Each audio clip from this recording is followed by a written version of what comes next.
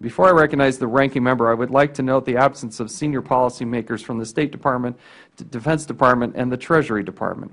I extended invitations to Deputy Secretaries of those agencies, but they declined to make times in their schedule and appear today. The Undersecretaries of those agencies were invited, but they are either busy or away from the office. I find it inexcusable that we continue to be rebuffed by the Administration for providing the witnesses most pertinent to these types of hearings. It is imperative that they show up before these hearings, and yet there is a continued pattern here that is just unacceptable to the American people and to this committee. I find it inexcusable. The issues surrounding Iran are complex. The solutions are difficult and dynamic. There is no excuse to hide from oversight. Senior policymakers should be here to answer questions about the President's strategy, and taxpayers deserve nothing less than a full accounting for their investment in these programs.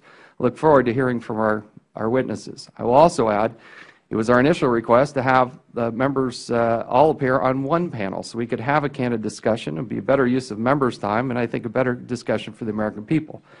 The Administration refused to sit next to people who weren't in the government, and so consequently, they have elected to be on a separate panel. We'll hear from them after on panel number 2.